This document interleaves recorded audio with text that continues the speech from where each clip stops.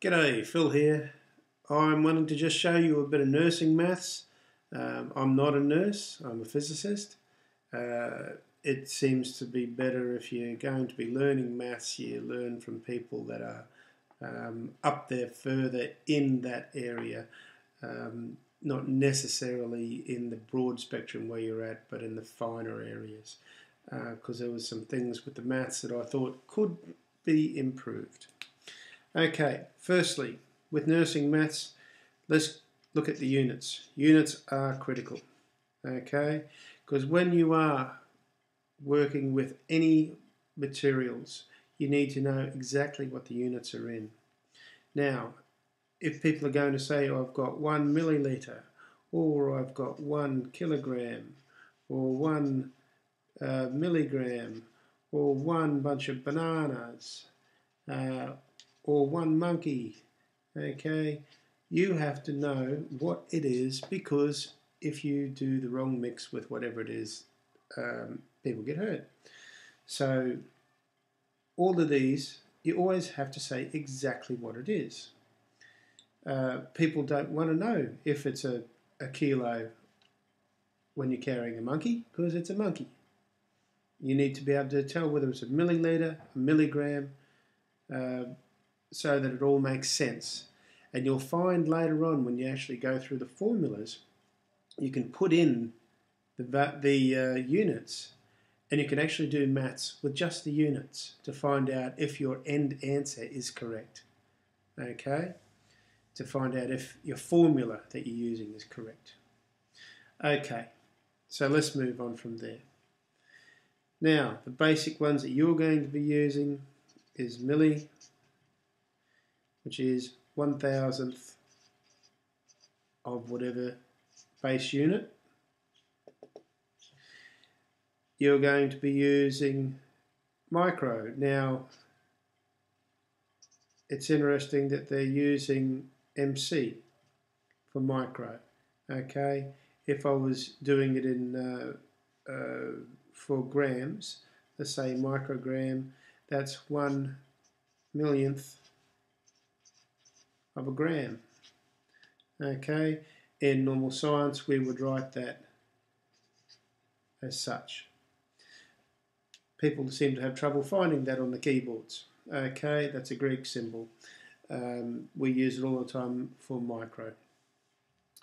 So sometimes people from other fields will get confused when they see MCG.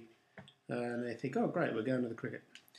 Okay, now other units are mega. Now the reason why you need to be very careful, here we've got 3 different uses of M's. Milli, where it's just an M on its own, micro, and mega. Now mega is 1 million times whatever the base unit is. So a megaliter is 1 million litres. Okay, just as, that should be lowercase, a kilo equals 1,000 times. So a kilometre. So 1 kilometre equals 1,000 metres. Okay, used in everyday life.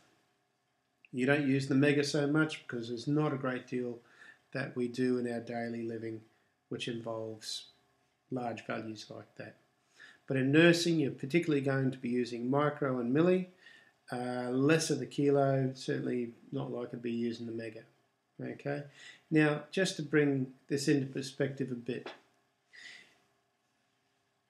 when people see a can of Coke, there's your can of Coke. Okay, it's a 375 milliliter, so 375 milliliter. That means that is 375 times the unit of the milliliter. Okay, now there's 1,000 milliliters in a litre, so milli 1,000th of, so it's 375 times 1,000th of. Okay, so 375 times 1,000th. Okay, which is the same as writing 375 over 1,000. Okay, so this is converting from millilitres down to litres. Okay, equals 0.375 litres, always with the unit afterwards. So now that makes sense to people because they've seen the litre containers, they know reasonably how big those are. They see the can of Coke, they know how big those are. So using a bit of common sense, if people are talking to you about 500 millilitres, that's half a litre.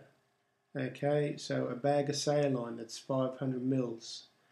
You're expecting to find something half a litre, which is about what you'd be carrying on your push bike as your hydration as you ride. Okay, so obviously 1,000 millilitres will be a litre. Okay, so let's stop it at that point just so that you can go back, listen to this a couple of times and start getting this through your mind. Alright, I'll follow up with a different series.